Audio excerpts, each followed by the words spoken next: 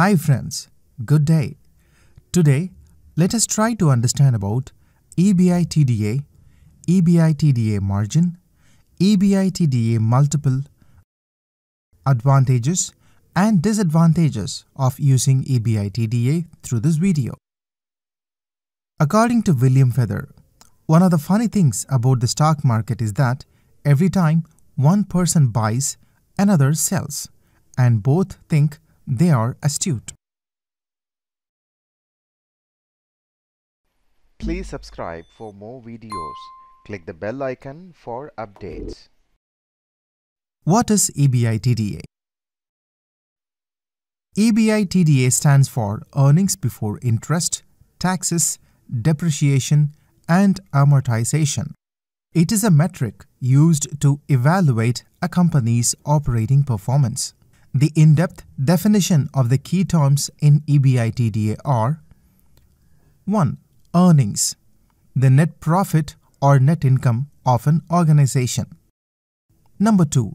Before, excludes certain factors from the equation. Since these are already subtracted from the net profits, the EBITDA calculation adds them back in.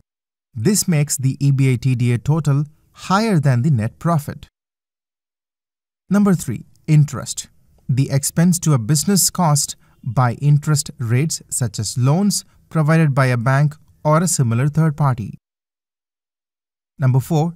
Taxes, the expenses to a business caused by tax rates imposed by their city, state and country as a whole. Number 5. Depreciation, a non-cash expense referring to the gradual reduction in the value of the company's assets. Number 6. Amortization, a non-cash expense referring to the cost of intangible, that is non-balance sheet assets over time. EBITDA metric excludes the non-operating expenses and certain non-cash expenses. The purpose of these deductions is to remove the factors that business owners have discretion over, such as debt financing, capital structure, methods of depreciation and taxes to some extent. It can be seen as a proxy for the cash flow from the entire company's operations. EBITDA acts as an alternative to other metrics like revenue, earnings, or the net income and measures the company's financial performance. This metric is how the people determine business value as it places the focus on the financial performance or the outcome of the operating decisions. This is done by removing the impacts of the non-operating decisions made by the existing management, such as interest expenses, tax rates, or significant intangible assets. Finally, this leaves a figure which reflects the profitability of the business much better. Then this can be compared between companies by owners, buyers, and investors. This is why many investors use EBITDA over other metrics when deciding which company or organization is more attractive when compared to the others. There is no legal requirement for companies to disclose their EBITDA. According to the US Generally Accepted Accounting Principles, that is GAAP, it can be worked out and reported using the information found in the company's financial statement. The depreciation and the amortization figures are normally found in the notes to operating profit or on the cash flow statement, while the earnings, tax, and interest numbers are found on the income statement. The usual shortcut to calculate EBITDA is to start with operating profit, also called as earnings before interest and tax, which is EBIT, and then add back depreciation and amortization. EBITDA can also be used as a shortcut to estimate the cash flow available to pay the debt of long-term assets. Now let's look into EBITDA formula. EBITDA is equal to net income plus interest plus taxes plus D plus A, where D is equal to depreciation, A is equal to amortization. So EBITDA is equal to operating profit plus DE plus AE, whereas DE is equal to depreciation expense, AE is equal to amortization expenses. Now, what is a good EBITDA? To figure out whether the calculated EBITDA number is good or not, we need to calculate the EBITDA margin. EBITDA margin is equal to EBITDA divided by total revenue. By determining a percentage of EBITDA against the company's overall revenue, this margin indicates how much cash profit a business makes in a single year.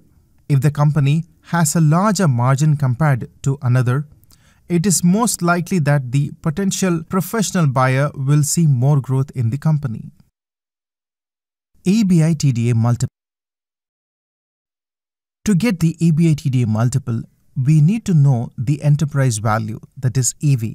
This is calculated by finding the sum of market capitalization, value of debt, minority interest and preferred shares, and then minus cash and cash equivalents.